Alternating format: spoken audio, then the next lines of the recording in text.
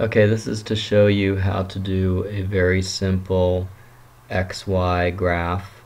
The difference between an XY graph and some of the other graphs you've made for science fair is that usually you've been making column and bar and line graphs, and column, bar, and line graphs have a dependent variable which is not continuous, or it's you have like different categories. In the case of XY graphs, what you're doing is you're plotting points just like you do in math class with Cartesian coordinates, x comma y, 3 comma 4, 6 comma 8, and the data doesn't come in a certain order. Okay, so I'm going to show you how to do that. I think that's what you're doing for science right now.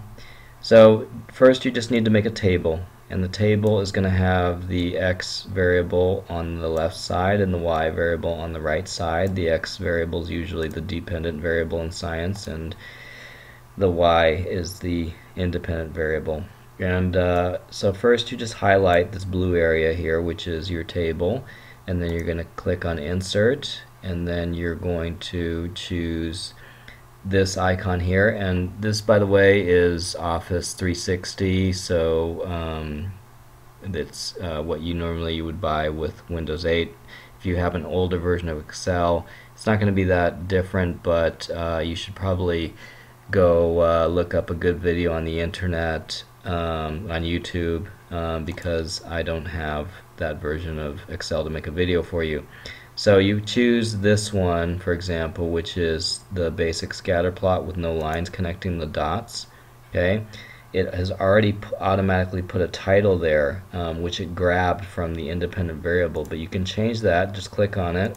You can change it to whatever you want to. So I know if I put grades here, grades.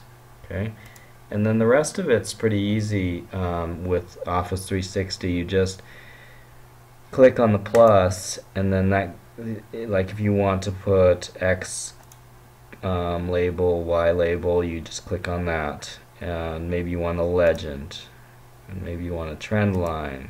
Okay, well, let's take off the trend line for now. Okay, so for example, we have a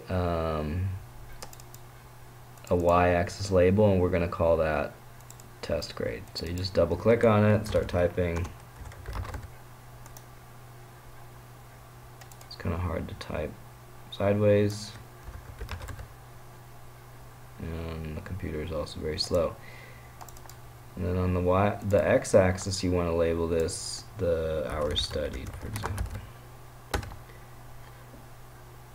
So you can see that this graph is showing that there is a relationship between number of hours studied and your test grade.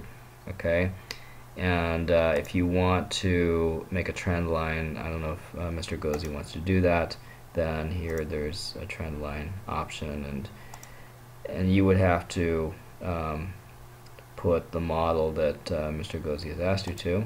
Okay, so I can't tell you exactly how you're going to do that.